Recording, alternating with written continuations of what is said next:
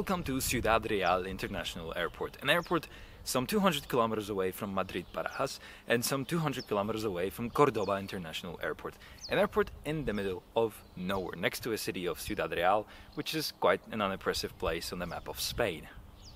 So let's get the basics. This place has a terminal just behind me that's supposed to handle 10 million passengers a year. 47,000 tons of cargo can be handled in the cargo bay down there, and it was supposed to be connected to a station of the Alta Velocidad Española network when it was built. But this airport has quite a different story, and it's known as an aeromuerto for so many reasons.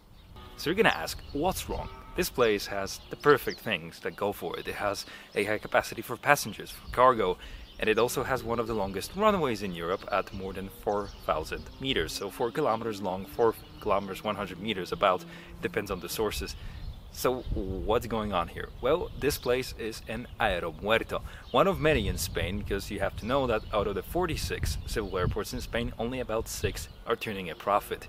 But this one was a bit different. But this is no weak airport. It's a very well equipped place, a 40-meter control tower, category 3 ILS approach, full of facilities for pretty much handling anything, a big giant car park with 2 abandoned cars on it. This place could have functioned pretty well, but the idea of it was super ill-conceived. And more about that now in an explanation on how this came to be. Way back in the early 2000s, it was clear that the Madrid Barajas International Airport was clogging up. With the passenger numbers expected to rise further in the years to come, and with no immediate expansion plan, a window of opportunity opened for a new kind of airport in Spain, an overflow airport for Madrid. Such an airport would ideally be located somewhere close to the city to supplement the high traffic, and given the situation, this plan was not only genuinely good, but also plausible. Fast forward a few years though to 2006, and Madrid Barajas International Airport was upgraded with its terminal number 4, one of the biggest in the world. At this point, the dubious hero of today's episode, the Ciudad Real International Airport, was well out of its infancy stage. Being built way too far from Madrid, literally in the middle of nowhere, this place was becoming the biggest scrap pile in the country by the day. Its construction was delayed and then accepted way too optimistically, and with the mentioned expansion of the hub in the capital of Spain, it's simple that this was not needed, much like many other airports in the country built in the years of the construction boom. The difference was though that this one was being built in Castilla-La Mancha, which at around 26 people per square kilometer is the second least densely populated Comunidad Autónoma, second only to Extremadura, which hosts its own aeromuerto, Badajoz. With a population so scarce and a location so remote, it was and still is so hard to imagine that anybody would ever want to come here to Ciudad Real to hop on a plane.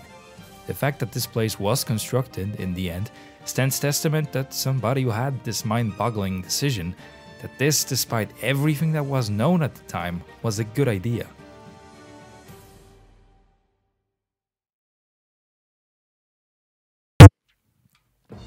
It's important to mention, while on the note of nonsense employed at this airport, is that it was constructed in a manner all too familiar from Ciudad Valdeluz, literally on the Alta Velocidad Española high-speed rail line.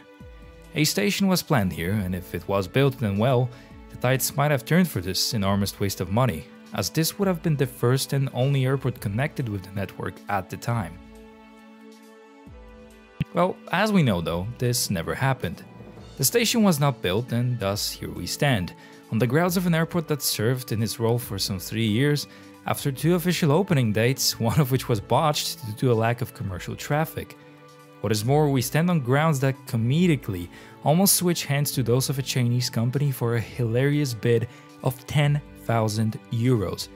Yes, if this transaction wouldn't have been cancelled by the court, we will be looking at a sale of a 1 billion euro investment for as little as 10,000 euros.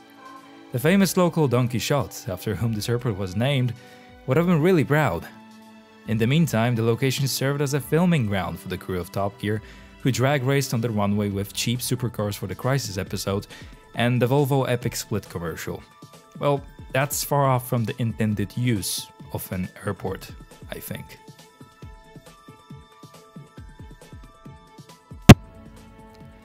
Given that it opened just in line with the fall of Lehman Brothers, This gigantic waste of money with faulty underlying ideas took the economic crisis head on. We already know how that ended here, and how it ended pretty much everywhere else across Spain. With a massive, devastating, and a long-lasting economic recession, the effects of which we can still feel today. But now let's go back to Ciudad Real, today, as it is, as it stands. The thing that is so different about this place is that this was supposed to be one of the first private airports in Spain. So it was not going to be managed by Aena, the company that takes care of all the airports in Spain, but it was also a private investment of private money taken from cheap credit from banks, as I probably referenced many times before, since this is a video about the crisis. So this airport was built at a cost of more than 1 billion euros. Sources say between 1,100,000 and 200,000 euros. This was the cost of building this building, the terminal building, the cargo area, all the roads around it, the runway, and also a very famous bridge that was supposed to connect this terminal to the AVE network. But the bridge cost 2 million euros, and currently the only thing at the end of it is a big drop towards the tracks, because the station was never built. And this is probably one of the nails in the coffin of this airport as a passenger service.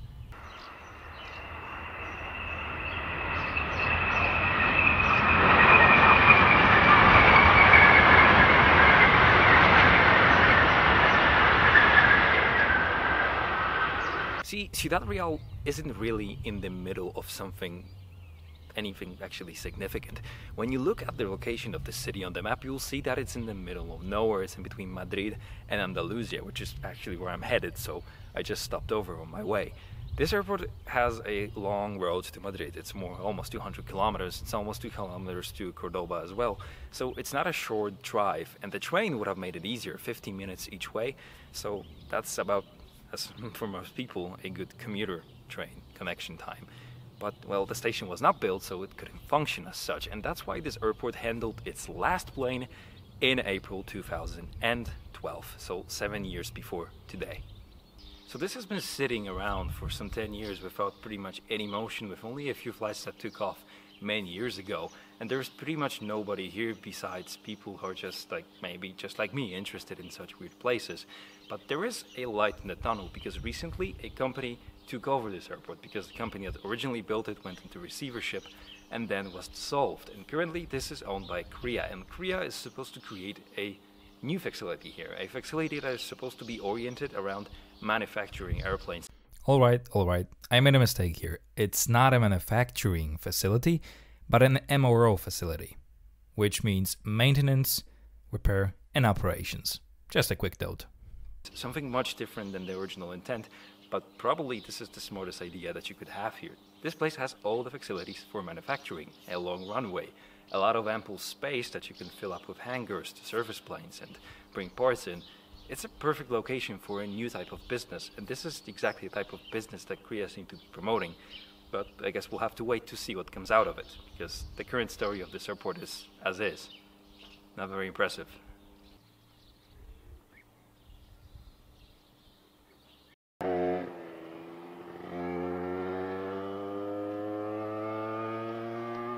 You won't be able to see it, but all the way down there in the distance, that's the air control tower. I cannot go there because it's forbidden to drive that way, but that place shows you how enormous the runway is, because the runway is 4 kilometers. That's a hell of a long runway that can handle the biggest planes, the Airbus A380, which is the largest passenger jet now in service.